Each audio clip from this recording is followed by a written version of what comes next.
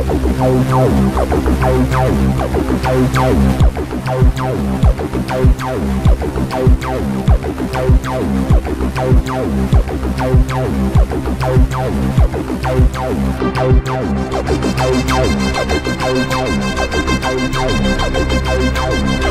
is OffPlanet Radio.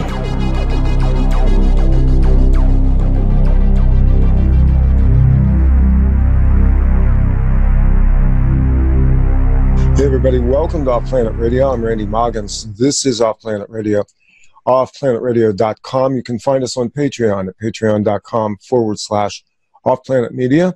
And today's show it's a conversation between somebody that I'm getting to know and comes out of I'll just say it up front. This comes out of a bit of a controversy. I said it right this time, Emily. I didn't say controversy. She says I put the syllable on the wrong.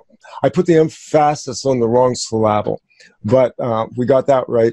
And we're gonna kick around a whole bunch of fascinating topics today with my guest from Liverpool, the UK, Great Britain, England, Darren Williams. Welcome to OffPlanet Radio, my brother.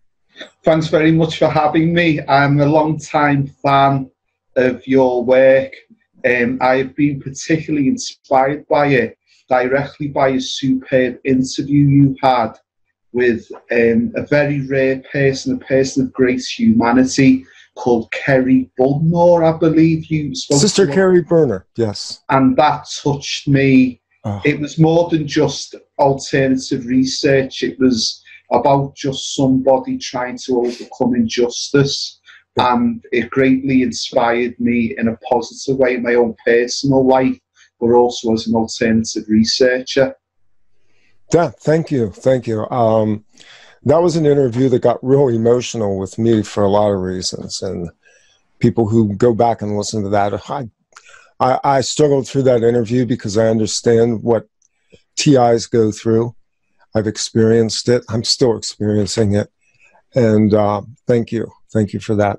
So your background, and those who are watching the show and follow Robert Phoenix's work will obviously recognize Darren.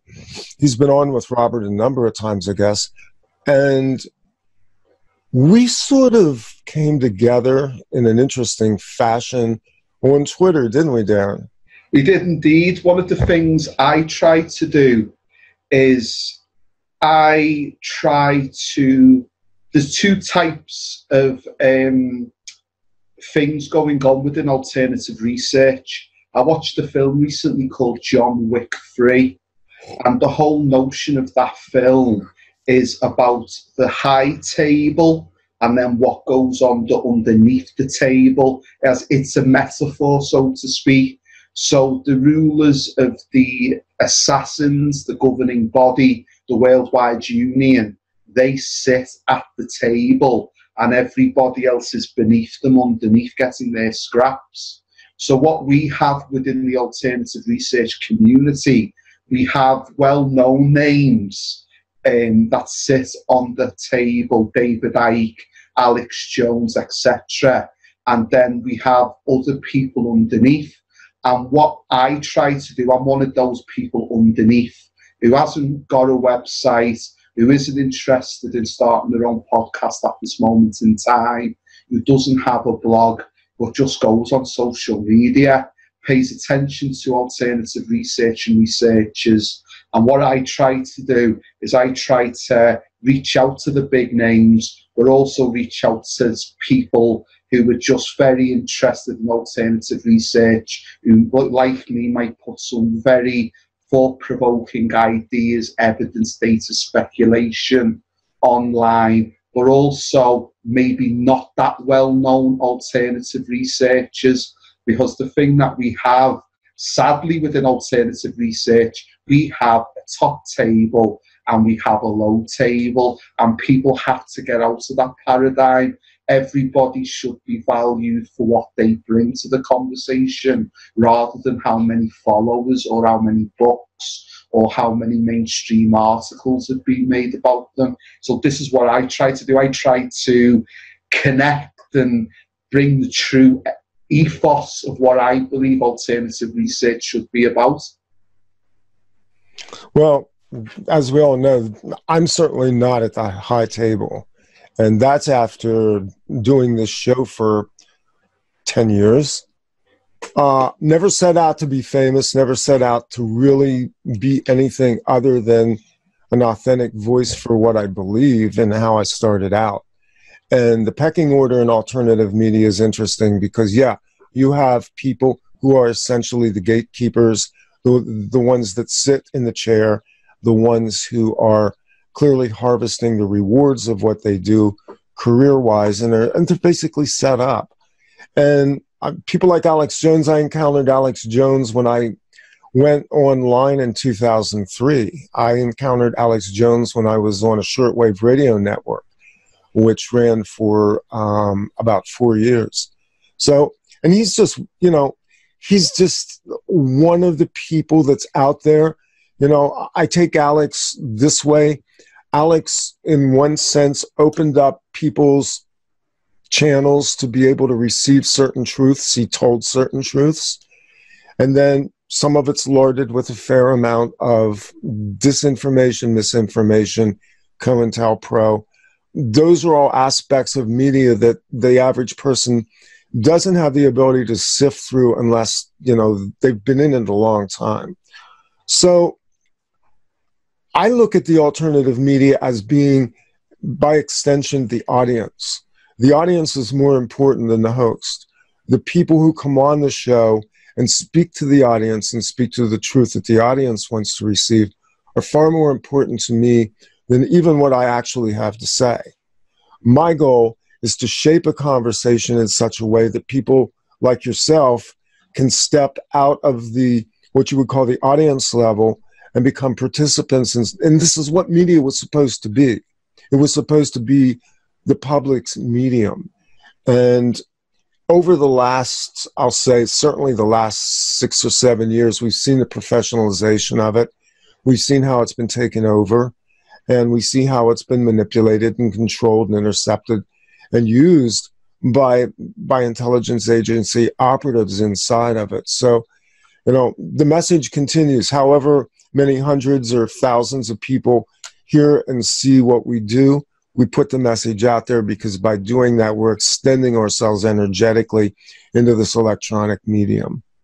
So, there's one, I won't name this host, but there's one host of a very well-known platform, and I have asked repeatedly to be a guest on their platform, because I think I have now a body of work where I've been on various other people's podcasts, and I'm well known within the alternative research community. Yep. And this individual always blocks me, always refuses. And I believe the reason why is I'm not selling anything. So what it is there, if I was selling a product, then I would have to have a conversation that might not go into confrontation. But because I have nothing to sell, if that host said something that I disagreed with, I could then get into an argument with them. And that's where it is. If it's mutually beneficial, that's what that host wants. But I can't give him an audience because I don't have a website, or I don't have a number of books. So this is the interesting thing about where alternative research now comes into, I want Patreons, I need PayPal donations, I need this. Obviously, it is nice to receive these things, but I look at Buddhism as an example. And just before Buddha died, his followers said to him, what is the meaning of life? Should we kill the rich? Should we give all our belongings away? And his response was, enlighten people without the need for reward. Holy crap, you just nutshelled what is essentially going to be our entire conversation today. That's awesome. And that is what I believe that you should do as an individual. If you do that, that is what it is. Because if we're in the alternative research community, we must believe that there is another side to this existence, that there is more to the world that we can see. So therefore, once we leave this mortal coil, then we go somewhere else. So where do we go? So the best thing to be, in a basic way, is be a good person. Yep. That's it. That's all you have at the end of the day. So let's launch into this.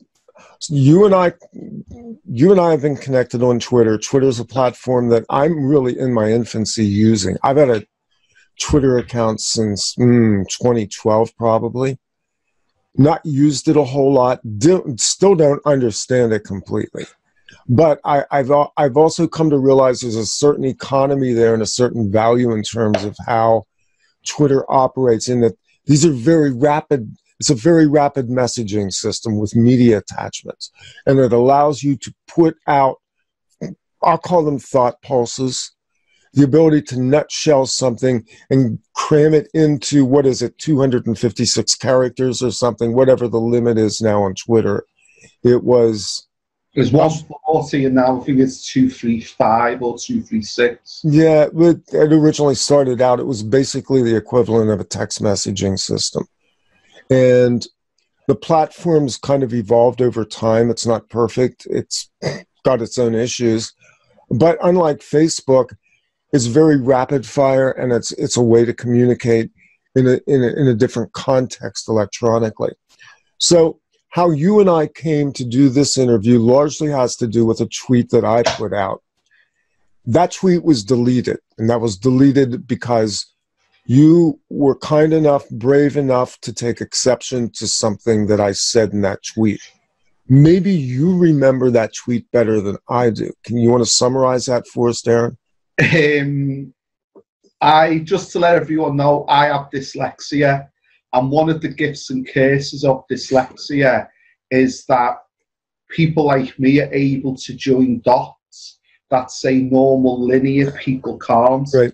But then the weakness of dyslexia is short-term memory. So my short-term memory is not that good, but my dot joining is excellent. Okay. So you'd have to fill me in on that. Right. So the tweet basically went into the fact I am 1/3 Irish. I am German, English. My grandmother was actually first-generation immigrant Brit. And on my maternal side, my great-grandmother literally spoke German. So I have some strong roots there in terms of the European side of things. The Irish thing comes from the paternal side of my family on my grandfather's side. And in going back and researching different historical aspects, one of the things that I discovered was that during the early part of the 20th century, going probably through the 1930s and right up to the Second World War, Italians, Irish, and Jews were considered non-white in a white society, which then goes into some very interesting thought patterns about, so exactly what is white? And exactly how do you parse that against skin color and ethnicity racially? And when you go back into history and begin to look at this, you begin to find that these words have pretty specific meanings of what white is. White is not necessarily skin color as much as it is a cultural assimilation into a specific group. And the more I looked at this, I realized that white also meant Christian, and it also, for the most part, meant Protestant. And so looking at my background and realizing that at least 1/3 of my bloodline, going back to the Irish and the time in which those people entered the country, which was in the late 1800s,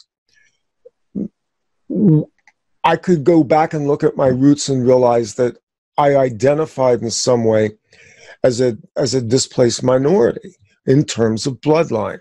Now, it comes into a larger conversation in terms of all of the conversations that are going on around race and ethnicity and all of the different groups that are vying for attention and for equality. And so the tweet fundamentally said, based on my Irish roots, Italians, Jews, and Irish were considered non-white. And beg the term here, I'm a nigger too. And I realized when I put that tweet out what a trigger word that is. In a lot of ways, it was designed to do exactly that, because you would look at me and you would go, hardly, you're not black. I mean, you're European extraction. That's all true. By extension, what I was doing was framing another conversation that goes into the fact that we're fundamentally being labeled and sorted according to whatever the dominant narrative is at that time. After World War II, which was, it's long been said that wars are a way to bring about changes, that revolutions are too tedious to do. Wars are how they change us. They move our cultures. After World War II, suddenly the Jews were vying for racial equality, recognizing that they were, if not Caucasian, at least white-skinned. The Italians assimilated into the culture, into the American melting pot. The Irish the same way. And so that denominative of white, non-white moved away from the European ethnicity, and it moved back into the race conversation that was going on, first off here in the United States after World War II, leading up to Dr. King and the civil rights movement of the 1960s. So while the text could be seen as offensive, it was my way of framing an argument in another way to go, wait a minute, we've all been labeled. We've all been tagged. We've all been minoritized. We've all been monetized. What's the real slaver culture that's going on here? So that was the means by which you and I kind of came together, and you pushed back on that. And I said, you know what? I understand that that's offensive. I deleted the tweet. My look at race, just to make the audience realize that my ethnicity comes from the following countries: Sweden, Scotland, the Republic of Ireland, England, Portugal, Italy, Jamaica, St. Lucia, Barbados, Guyana, and Nigeria. So my family tree, I think I'm the most diverse person I actually know. But when people look at me, they see a black man, even though my mother's mother, my grandmother, was a white woman.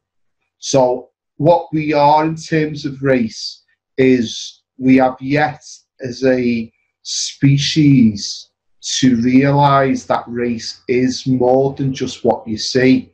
But for reasons, I think, maybe of economics, you're white or you're black or you're Asian. And then the other interesting thing is the Asian classification in the UK. It is seen generally as somebody from the Indian subcontinent, and the rest of Asia is known as Oriental. But if you went to America and said Asian, that would be for people from the Orient. And then the term Oriental is seen by some as demeaning. So I now personally go on the classification of being mixed heritage, because that's what I am. I am of mixed heritage. Some people use dual heritage. Some people use biracial. I don't like that term, because I see that as the LGBT community trying to build bridges with race. And I think both sexual orientation and race are different struggles. They have similarities, but when a person who is white walks into a supermarket or a designer clothes store, for example, that security member of staff might just glance and look away. But if I went into the same store, that security guard might likely follow me. And racism built in Dick Gregory, when he was alive, he would purchase research study papers from universities. It would cost them between $3,000 and $10,000 to obtain these papers, these academic papers. And he was talking in an interview, and I believe it's called Black Tree Media, and you can get that channel on YouTube. And Dick Gregory, when he was alive, was saying that for advertising and marketing, he was showing people, different people, being smiling, aggressive with facial expressions. And they found that the brain waves kept acting in a negative way throughout all participants. And what they narrowed it down to was when those participants saw a black person on the screen, be it them smiling, be it them aggressive, different hairstyles, ages, all the participants' fear receptors suddenly fired. And then they found that the darker in complexion the black person, the greater the fear was in all participants. And that was even in black people looking at black people. So this is the notion of race, and this is how it works on maybe a genetic level. So it's very interesting, race. There's things that trigger me, and because I read and because I'm aware of the manipulation that has been put on us, courtesy of Edward Bernays and courtesy of Ayn Rand especially, they're the two, I would say, architects of our current age. I have to sometimes check myself, because I can sometimes easily get into this very binary black and white type of conversation. Wow, we're going to begin with unpacking that. So what you pointed out to me both in our messages back and forth on Twitter and what you just relayed, the fact that a black man walking into the store triggers a certain response, specifically, let's say, with a security guard in the store, how you will be followed, how you will be under suspicion simply by virtue of the fact that you have black skin, that you're identified as being black. And I would not disagree with that at all, because I've seen it. I've seen that racism, and I'll tell you where it comes from. None of this is genetic. If we stripped ourselves back to simply being human beings, if we can remember who we were as children, that doesn't exist. This is cultural programming. And I'll give you the example. Memory of being 4 years old. I grew up in an all-white community, a very small town in southern central Pennsylvania, a railroad town. I never saw black people, frankly, in my own town, except for people who cleaned my grandparents' house. When I was about 4 years old, I went to a playground with my grandmother in the city. We probably were shopping for the day because she used to take me on trips. We went to a playground. There was a sandbox there, and there was a small black girl playing in the sandbox, and I went over because she had a shovel and a bucket and started to play with her. And my grandmother came over and pulled me out of the sandbox and walked me away and said, "We do not play with them." That was the moment I remember going in my little subconscious mind, which did not have all of the necessary reference points,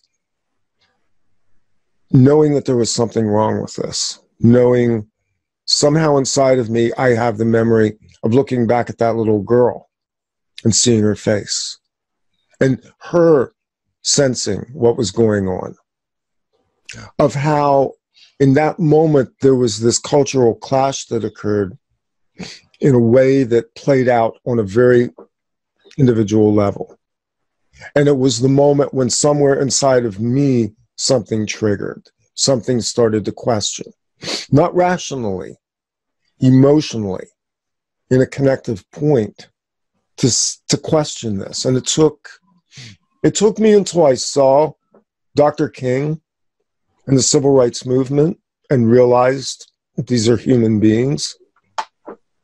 and how visceral that really is in terms of recognizing our differences really are skin deep. Well, I view things from a different angle. I'm not dismissing what you went through. That's very powerful. But one of the things I personally believe in is two things. First of all, reincarnation. And the other thing is epigenetics. And the fact that we've seen a number of athletes, sports stars, who then produce children who follow into their footsteps. And the children have that X factor, what the French calls je ne sais quoi, just that thing. Yeah, it's like Tiger Woods. I mean, as an example of somebody who in the sports world was clearly raised to be what he is. I mean, basketball players, football players. Yeah, but then there's legacy, and you could have a very successful pro athlete, and then their child follows their footsteps, and you can see that the gene has been passed on. So it's not universal, but I do believe in them two factors. I'm a very strong believer in reincarnation, that when we die, we just don't, that's it.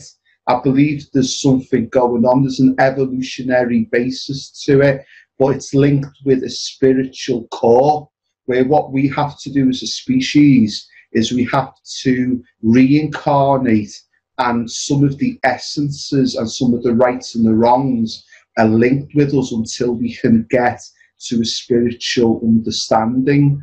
So it's very, my philosophy is a bit Eastern, a bit Buddhist, a bit Hindu maybe, because I was brought up in a very diverse part of the UK. So I have experienced different religions, spiritual beliefs from a very early age.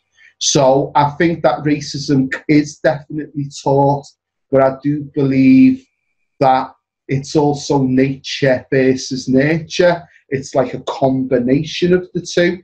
And I think that's where race comes from, and racial tension and dynamics and things such as that. One of the things I observe, being somebody who is of mixed heritage, I see with white people, or if you want to say people who would look at as white, I see they are very good at resolving disputes. So if two white people were in an argument, they can quickly come to an understanding and work together. Black people, on the other hand, can be very, very argumentative and can continue the argument, sometimes to their own negative detriment, where they actually just don't burn bridges, they obliterate them. And I was looking into that, I was like, where's this come from? And again, it's simple human evolution. In Africa, when human beings were starting Homo sapiens, it's tropical weather, it's t-shirt weather. So if you have a tribe of people, you can argue with them and you can say, right, I don't like this tribe anymore. I'm going off somewhere else into the savannah and I'm going to start my own thing. But Europe has very harsh winters. So if it's in the middle of the winter and everybody is in a cave round the fire, you have to get on with everybody, because the alternative is you'll get expelled by the group and you'll be in that blizzard and you'll die. So this is where I see where the racial things come from. So even though black people are up, the African diaspora is all over the world, they still have them core traits, and that is the essence of what we are. It all goes back to that beginning. So that's why I believe in that epigenetics and that genetic system, genetic culture. So this kind of goes into racial memory in one sense, of what flows through our DNA, largely being sort of a database of the collective memory and the racial memory, the racial identity that goes back into, we'll say, the tribal aspect of it. Interesting.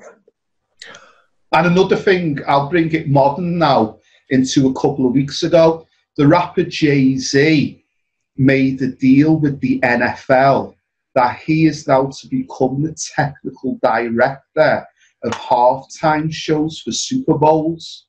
So the African American community came out in utter outrage because there's been a big issue with American football players during the anthem taking the knee in protest against the lie, what they believe what America is, the pomp and majesty of what goes on in NFL games, the whole notion that all men are created equal. So by doing that, they were actually making a political statement.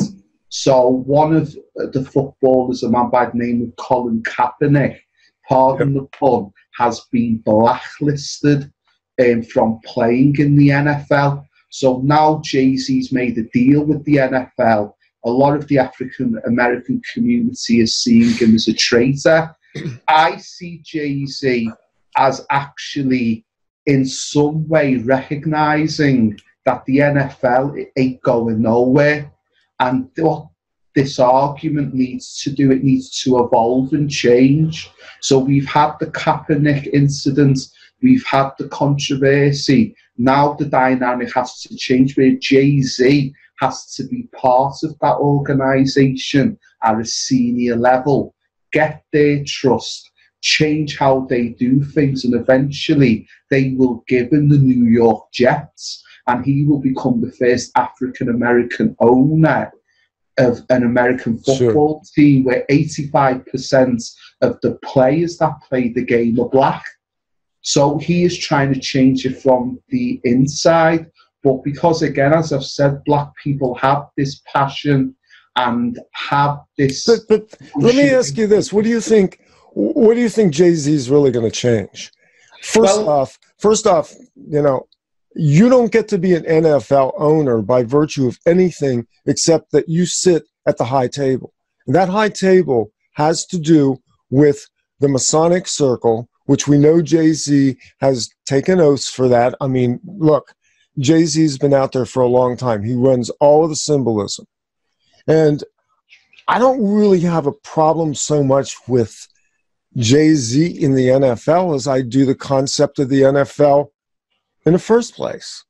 Because frankly, the biggest commodity that the NFL has are very large, very fast, very strong black men who populate their team, who are owned by their team, by the way, under contract, which is why the kneeling at the playing of the national anthem, which isn't... How far down the rabbit hole do we want to go? The national anthem was written by a Brit. It's not American at all. The flag's not American. It's just, it's basically a derivative form of the Union Jack.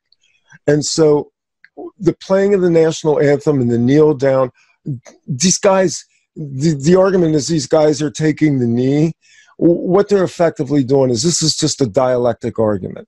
Because in truth of the matter, everybody on that field is under contract to the NFL. They're owned by the owners. They are now going to change the name of the owners of these sports teams because they suddenly went, oops, that sounds a little like slavery to us, doesn't it? The owners. The NFL is largely a white man's game. I don't get it. I mean, I'm not a big sports fan. And truthfully, I don't find all that much intrigue in watching people chase a silly ball around the field. I get the prowess behind it. But at the end of the day, what it is, it's an entertainment franchise that owns the rights to sell and syndicate a form of entertainment just like Disney, just like MGM, just like all the big movie studios do, just like the record companies have done. You know, I look at athletes as no different than the black artists who were ripped off for their music, blues artists, Screaming Jay Hawkins, Muddy Waters, B.B. King. All these musicians were used. They were stolen from. I mean, rock and roll was built on the bones of the blues music. And so, to me, football is just one stage where this plays out. And so, for me, Jay-Z wouldn't be my first choice as somebody as to change things from the inside, because he's a consummate insider. And I don't think football is going to evolve all that much into anything beyond what it really is. But your point's well taken. But really what it is, honestly, it's tokenism. It's representation on one level that invests people into it because it's a marketing strategy. So that's just my take on that whole thing. Well, what I look at it in response is that, as you said, a lot of these owners sit at the high table of other organisations, Council for Foreign Relations, Rand Corporation, Blindenberg, Bohemian Grove, UN, etc., etc. So one of the things that I would like is, if they do have a eugenics idea, to maybe, to use a pop culture reference, to Thanos the entire half of the world's population, or a significant part of it, I would prefer it to be maybe a bit more selective than just let's get rid of all the blacks. I would like it more like that. So maybe by having somebody black in that role, as evil as it is, it might sort of say, all right, then we won't do it because they're not all useless. So I'm just looking at it in that type of way, because what I fears is, again, based on research, was around the SARS epidemic that occurred, and it was particularly targeting Oriental people. And what occurred, according to various rumours on forums, in the alternative media, and also out of translated newspapers in China, was that the then head of China, the lead president, asked his ambassador to America to speak with somebody senior in the NSA. And it was told to them that if the NSA didn't come with the cure to SARS, that it would eventually lead to the Chinese government declaring it to be a bioweapon, and then World War III would start. So what occurred was, suddenly not a cure was found, but the levels of SARS suddenly decreased, and now you hear nothing about SARS. And the whole reason this came about, this understanding by the Chinese, was they looked at the city of Toronto in Canada, which is one of the most diverse metropolitan locations on the planet, and they saw that the only non-Oriental people that were getting SARS in large numbers were those that worked in the emergency services. So then they realised that ultimately it was a disease designed to lessen their people and their population. So these sinister things come about. We know that there was the Tungisi experiment that happened in your country, where black men that were serving in the military, Tuskegee Institute, were deliberately the syphilis. They basically injected them with syphilis. And the most horrifying documentary I've ever seen is around African American children around about the same time, the 1950s and 60s. They were deliberately interacted with highly enriched uranium, because the American government wanted to see how the human body would interact with high doses of radioactive material. So a lot of these people are living with severe deformities. So the wickedness and the planning of humans is without doubt. My last point on this is Hitler was afraid of Churchill. Churchill was afraid of Stalin, and Stalin was afraid of Chairman Mao. So Chairman Mao and Stalin, shortly after World War II, are having a conversation, and Chairman Mao broaches the idea that both nations should fire as many thermonuclear or hydrogen bombs as possible, and have their populations live underground, because once the dust settles, they'll be the last two nations standing. And Mao Zedong said this to Stalin whilst they were eating lunch. So Stalin just couldn't believe what he was hearing, and he refused to take the offer, thankfully. But this is the insanity of leaders and an ultimate power. So I'm sure that with all the environment hysteria going on, this 16-year-old Swedish girl nobody's heard of, whose parents are elite opera singers. Greta Thunberg. Yeah, she's going around the world. She's cause celeb. I wouldn't be surprised if they, within their think tanks, are talking about the possibility of a mass extinction event. And maybe this is why Disney has maybe brought out this whole Avengers thing with a villain who is a eugenicist, who wishes to get rid of half of all living things in the universe as a means of sustaining life in the universe. So I don't know if that's them revealing the method. Well, you basically just described the plot line of the Avengers, of X-Men. I mean, what are mutants? Where do mutants come from? They weaponize the imagery even in our minds with comic books, with entertainment. These concepts are slipstreamed into the culture via entertainment. They're memes that they implant there. I mean, they basically tested nuclear weapons against the people of all nations, but here in the United States, they put off enormous amounts of hydrogen bombs after the Second World War, the H-bombs, testing them in the deserts out in Arizona and New Mexico. And they planted nukes right in our backyards by building these power plants. I mean, I live near the most, first or second, arguably, most famous failure of a nuke plant, 3 Mile Island, literally 10 miles to my rear here, to the southeast, is 3 Mile Island. I lived here when 3 Mile Island happened. They have tested all manner of diseases on people, SARS, AIDS, Zika virus.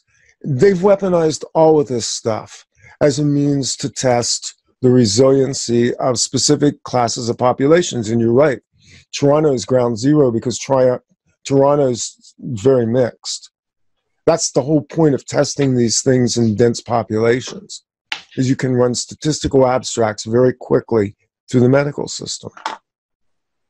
So people, I'm sorry, audience, if we're depressing you, but this is the real world. This is the world that we listen to, because one of the things I like to do with my research is I try to get friends who just want to live in their own hedonistic bubble and just want to be happy with their family and themselves and their careers. And every night they just want to close the windows and they don't want to see what's out there.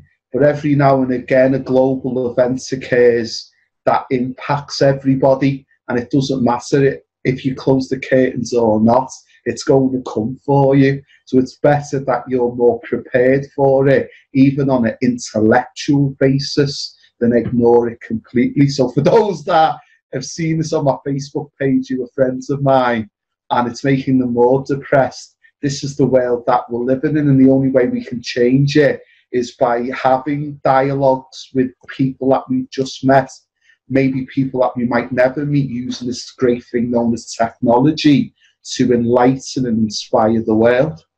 Yeah. So let's zip through some of these topics, because what we do here is we have 1 hour, and this will be the hour that goes public on YouTube that everybody's going to see. So maybe we can compress some of these topics a little bit. The second hour will be what we call the woo-woo hour. That'll be the deep stuff that our subscribers on Patreon see, and that's kind of the contours of the interview. But one of the things that you wanted to go into, and I'm looking at your list here, Brexit, Britannia, Prince Andrew, the main event, and Jeffrey Epstein actually alive yet, and why? Can we like clip through some of that? All right, I'll give you the main... Because I'll be honest right now, I do not understand Brexit. I'm an American. And quite honestly, I don't think Americans understand Brexit at all. Well, there's the abstract. There is the synopsis of it. Prince Andrew, since leaving the military, has been involved as a trade envoy for the United Kingdom. He is the Queen's favourite child. He has the closest relationship of all the Queen's children to her. And the Queen, it has been said by various news organisations in the UK, has no love for the European Union. She sees it as actually diluting her power within her own nation and her legacy, of her family's legacy.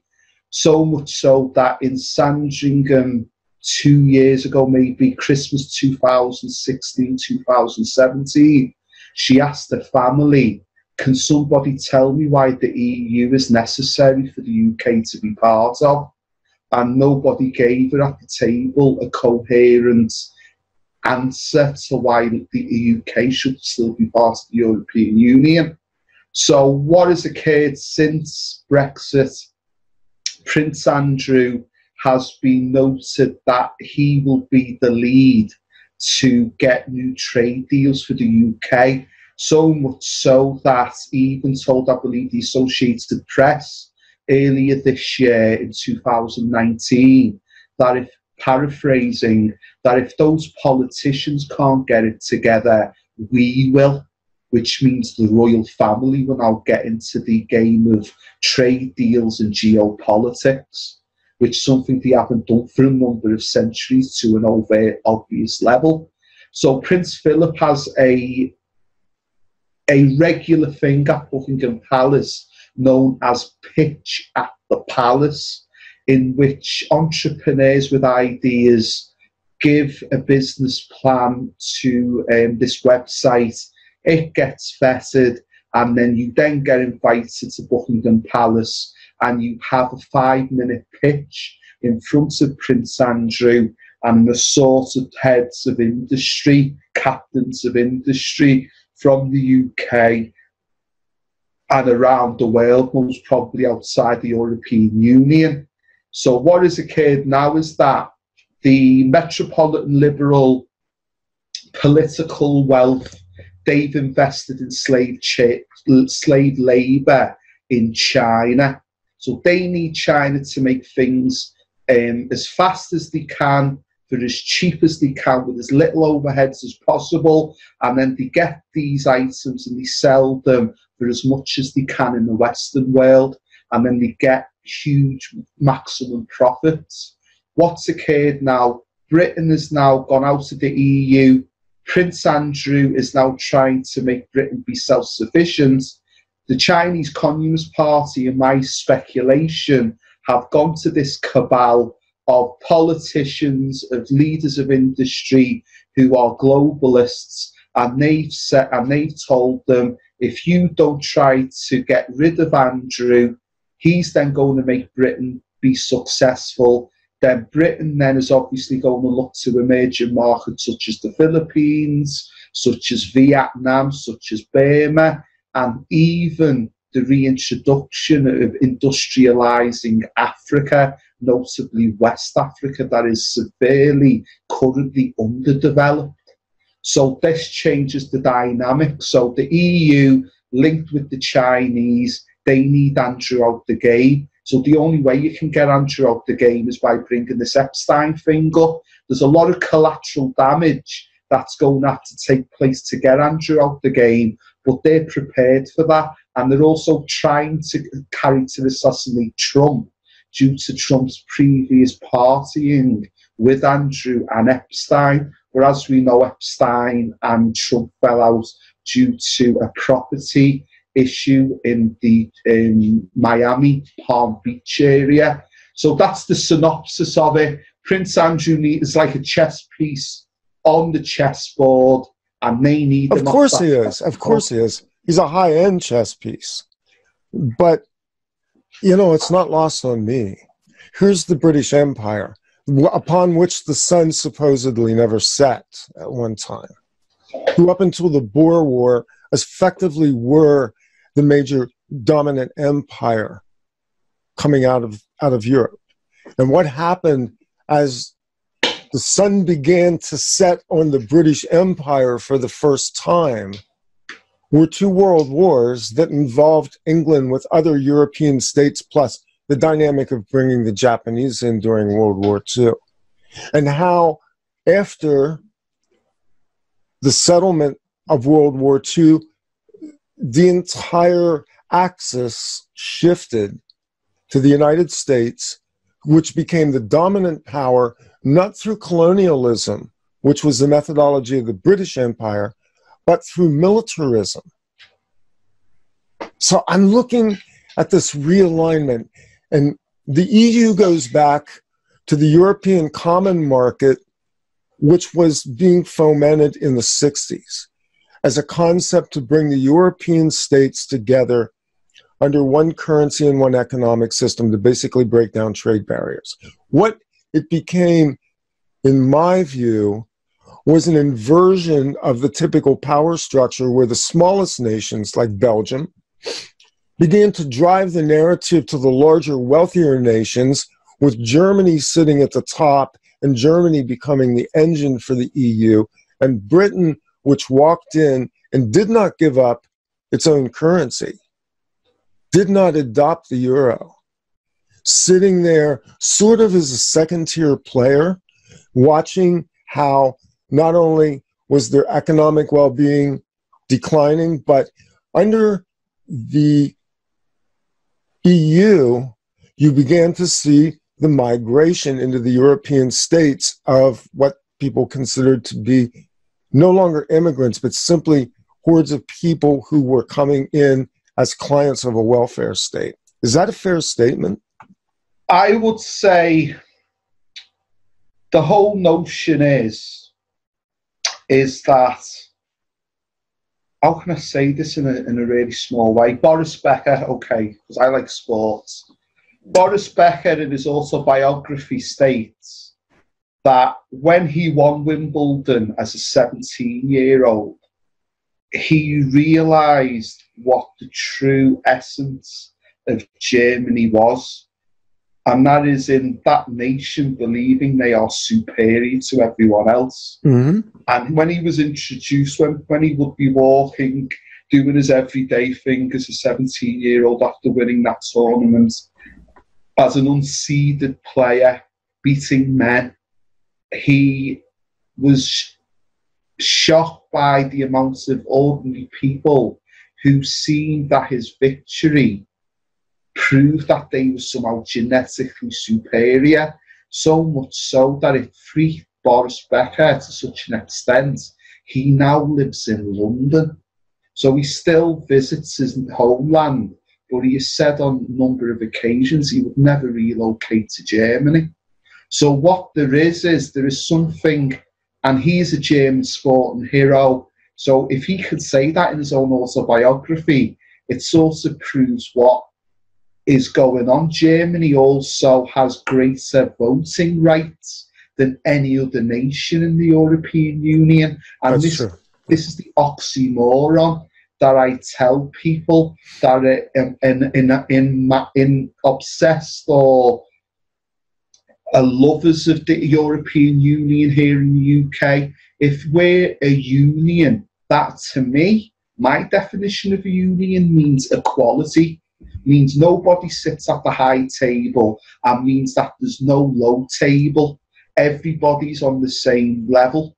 So how can Germany have more voting rights than France or Italy or Spain or Belarus or Belgium or anyone else?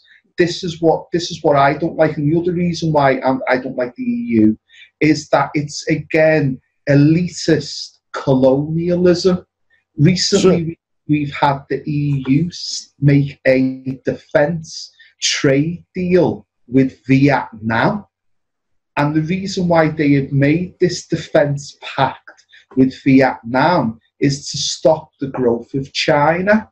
So you have all these metropolitan liberals who are all kumbaya and hipsters and vegans and Oh, and they have the beards really long and goodness knows what, and they read the Guardian, they believe the Guardian is the truth, and not one word of that paper is a lie. But when I tell them that the EU is making defence deals with Vietnam, and I showed them the evidence of this happening this year, they can't respond to me. And then there's another senior EU MEP from Belgium, Guy Verhofstadt. He wears glasses. He's a very famous MEP. And he said earlier this year that the EU needs to get into Africa as a way of halting Chinese economic growth. Now, if that's not a colonialist talking, I don't know what is. So this game is very complex, and the other reason why I believe, going back to the Prince Andrew speculation or theory I have, is what was once old becomes new again. So obviously China, with their history with the UK in terms of the Opium Wars, in terms of the whole thing with the Boxer Revolution or the Boxer Massacre, which is something that isn't really talked about within the Western world. They are afraid that Britain will one day rule the waves, like the song says. So they now worry what will become old will become new. So there's all these different power structures, all these unholy alliances, all these contradictions. And the average person just wants to close the curtains and be with the family and just turn on the television and get entertained. And when war is declared, then people are outraged. So why is this happening? And the reason why it's happening is because the individual didn't take time to have an interest. And all it can take is just putting a Facebook post on. And then that can inspire other people, and it snowballs. And then what that does to the power elite that sit at the top table, they realise the power of the majority. So then they modify, they might hold back, they might even suspend their original plans. But it takes personal responsibility to make that happen. So this is the thing. So my whole issue of voting for Brexit was a person who is against colonialism, who realises what is old can become new again. And I don't want a metropolitan version of colonialism to go and infiltrate Africa. And then they then have to tell Africans, well, what we want you to do, Ghana, you have to have a pride celebration every June.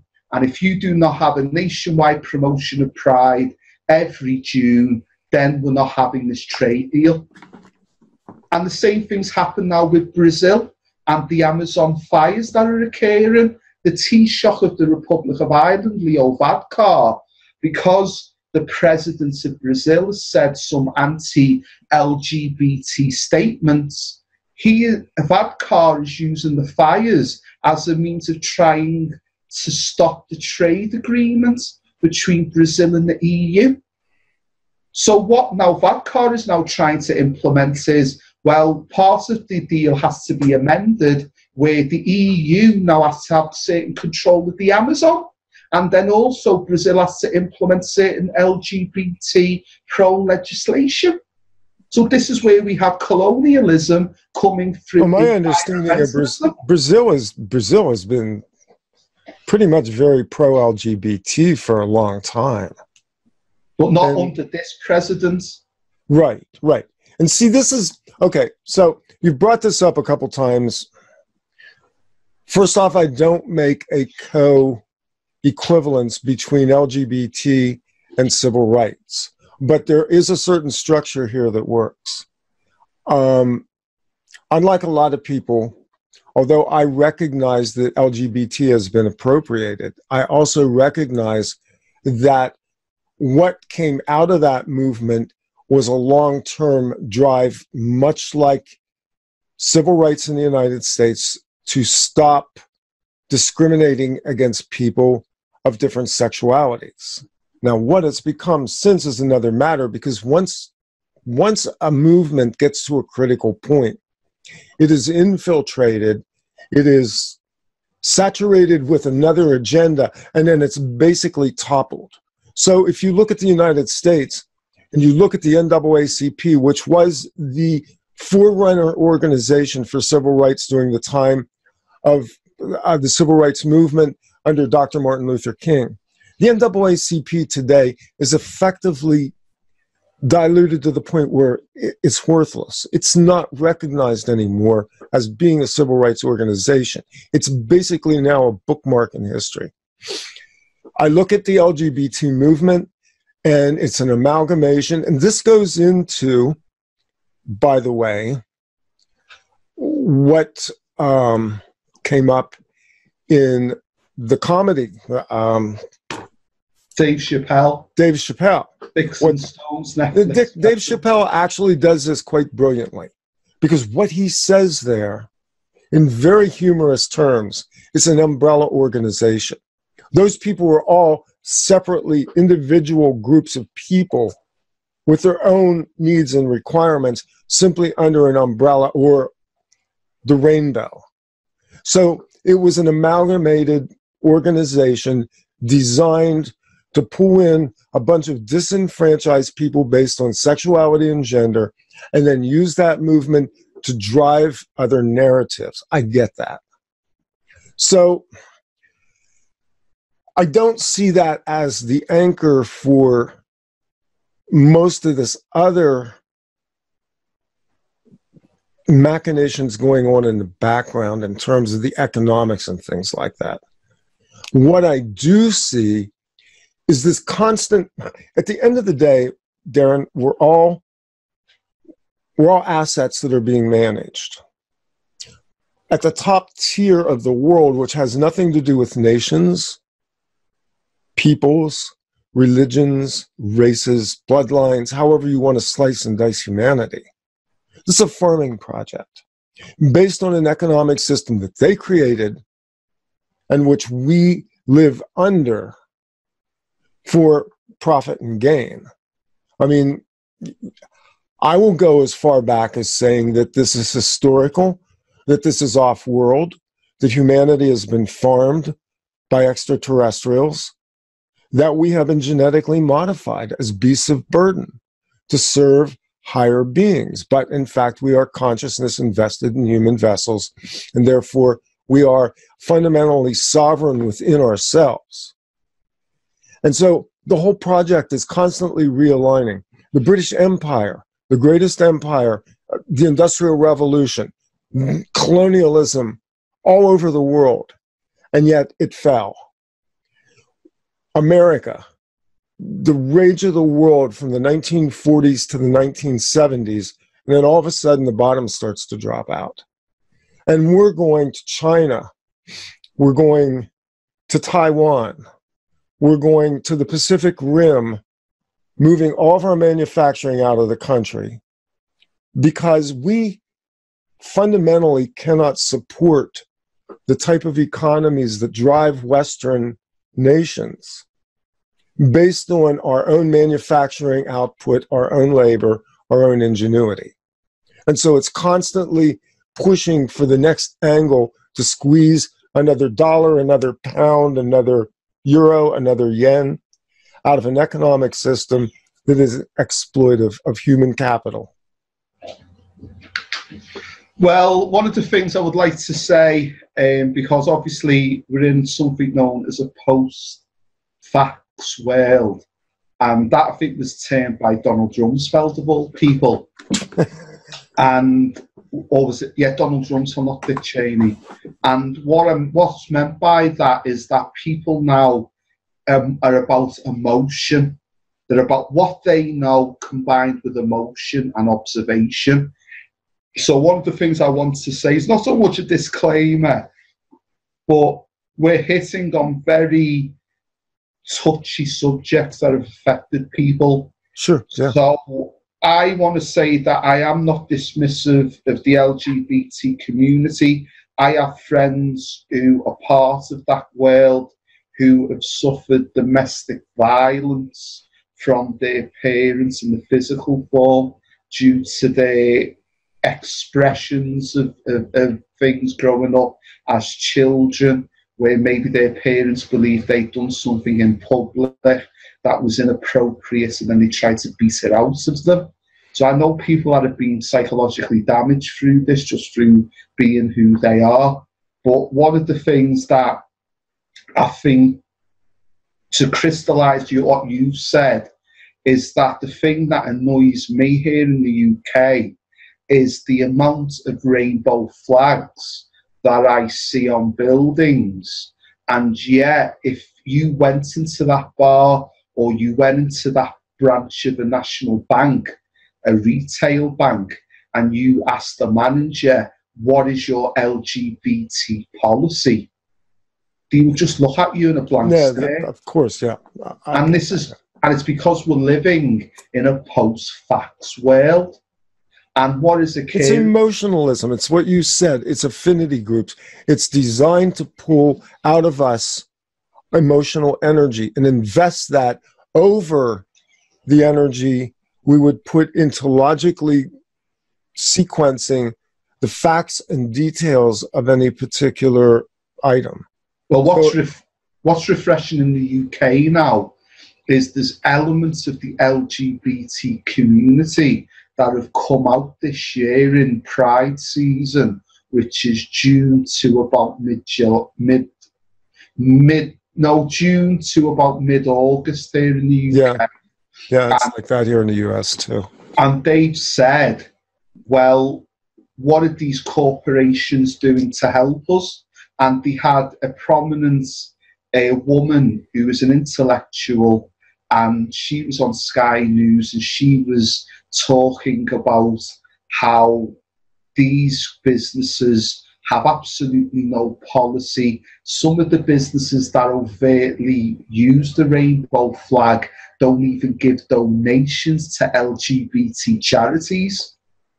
So this is as you say, this is the co-opting and the Trojan horse techniques that have always been used in groups that have demanded equal human rights. And the thing that they do is they allow these groups to come into the public sector. Then the gravy train is discovered, just like the European It's all Union. economic, my man. When they found out that gay people had money, they're like, we were down on this. We want to market to these people. The truth of the matter is they've done the same thing with all of us. We're just, we're being mined for our energy. We're being mined for our hearts and our attention into whatever game it is that they're running currently. And I'm no more attached to LGBT than I am anything else. I think the movement's corrupt. I think it's been co-opted. I think it's been marketed. I think in the United States, because I follow this, a lot of gay people have just gone, I go to Pride and there's all these big banks. Well, where were the big banks back when people were dying of AIDS? Were they helping to do research? Where were these people when we couldn't get jobs or we were fired from jobs for being gay or bisexual or trans? And they're looking at this and they're starting to factor, yeah, this is a corporate thing, isn't it? Yeah, it kind of is. The most hilarious example, if you want to look at it, is Liverpool City Council, in celebration of Pride, decided to use a set of public steps in rainbow colours in an area known as Clayton Square. So the mayor of Liverpool, Joe Anderson, was on Twitter, in the local media, proud as anything, to say that these steps that were part of a shopping centre were in rainbow colours. And isn't Liverpool great? And I was like, if that's your level of awareness, like, God help us all, really. He's the mayor of Liverpool. So this is what we have to do. But because back to the Chappelle special on Netflix currently, Sticks and Stones, because people into this looking to be metropolitan liberal and hip, and they don't want the finger being pointed at them. Racist, fascist, liar, sexist, homophobe, anti-European, conspiracy theorist, fake news, Russian agents, Russian operative. Because of all of that, people are now in these prisons of their own mind, of conformity. And what's occurring in Britain is it's a race to mediocrity. So we're not even having people who... I really like that. A race to mediocrity. I like that. And this is one of the reasons why Brexit was voted for, because the people that voted for Brexit were some of the poorest people in the UK. And in my own city, some of the highest rates of poverty in my city voted for Brexit. And this city supposedly metropolitan liberal and very socialist. And the reason why these people voted for Brexit, not because they were racist, I'm sure some of them were, not because some of them had low education, it's because they see the sky is blue and the grass is green. And we have had a political establishment on both sides that have agreed to deindustrialise this country. We are the only major country in the world that has no vehicle manufacturing base. We have to bring in cars and vehicles from your country, from Europe, from Japan, from Germany, from South Korea. You have to be self-sufficient and you have to create your own car vehicle manufacturing base. In France, there's a joke, and the joke is you've got a choice of cars, a Renault, a Citroen, or a Peugeot. Yeah, I know. Believe me, you do not want to be in a Citroen. And if you drive in France, all you see are mechanics who are specialists of them three. Hardly anybody in France will drive any other car because those people have awareness that their friends and their family are linked to that manufacturing base. And if they're not, it's just to be patriotic. So even though France is part of the EU, those people have got a sense of patriotism, but something to do with, I don't know if it's guilt for some sort of thing with colonialism, that generally white metropolitan liberal people here in the UK feel the need that they must abandon their sense of patriotism. I'm not asking people to wave the flag and love the Queen. I don't love the royal family, but what I'm saying is I'm born here and I have to do maybe what Jay-Z's trying to do with the NFL. I've got to try to adapt what is already built to something to make it a bit more attractive and more in line with my ethos and my upbringing. So this is the reason, this is the things that are going on in this country. People just want to jump on the bandwagon, and when I talk about it, because of my ethnicity, they can't point at me and they can't say you're being racist. Because as I've said, look at my background genetically, where I'm from. I'm from at least 3 continents on this planet. I'm the most diverse person I know. So they can't point that finger at the race card. So when I do talk, they don't know how to deal with it. And they just shut down. They literally shut down, like you took the plug out of them. So this is what this conversation is trying to do. It is trying to get people out of mediocrity. It is trying to get people to think that there are unlinear things in this world, and things are connected that most probably the BBC are not telling you about. So this is it. But at the ironic thing, GCHQ, who are the National Spy Agency of the UK, they are actively advertising for people like me who are dyslexic, because they know we can see the dots and we can see the threats. Yes, that's actually not a disability. It's actually an ability. And we can work with them. So I could join GCHQ and I could be the inverted conspiracy theorist So I could actually make conspiracy theories because I know how conspiracy theories work, because I can join all these dots. Sure. Well, I mean, the CIA invents them all the time. Exactly. As does MI5, Mossad. They're all running counter operations that involve manufacturing conspiracy theories. That's the tripwire to really what we're doing here. Is a lot of what we talk about is being weaponized against us. Well, I don't know how we are for time, because you did say this is hour one. Yeah. You want to go into reparations? Well, how are we for time? Because I wanted to, all the people on the freebie section. Okay, you go where you want to go, brother. This is a great YouTube channel. It is called OffPlanet Media. They deal with people all over the world on all various subjects and topics. I advise that everybody looks at their extensive YouTube archive, which is very thought-provoking, which has a lot of very interesting stories. But the core, that what makes OffPlanet special, is it's about people, and it is about looking at the human condition and looking at the individuality of guests involved. So please look at not only this interview, please look at their excellent archive on YouTube. If you'd like to talk to me, I do the Twitter. My Twitter is DazAltTheory, all one word. That is theory as in science, not as in Tinkerbell. If you wish, in the description below this YouTube page, yes, there will be links to my Twitter page. And also, again, hopefully, Randy, you can put a link to that Sister Keri Burnor interview that I would like everybody after this to watch. It has no connection to this interview, but it's a prime example of what this excellent station does. Well, I really appreciate you doing that, Darren. That was awesome.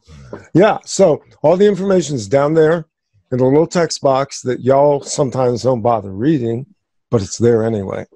And you can contact Darren, you can contact us. This is OffPlanet Radio. We're going to flip over to the Patreon side if you want some of that. It's not a lot. You're just asking maybe $3 or $4 to jump in and get the full effect. This is OffPlanet Radio signing off for the public side. We're going to join our supporters. See you on the other side. Bye-bye.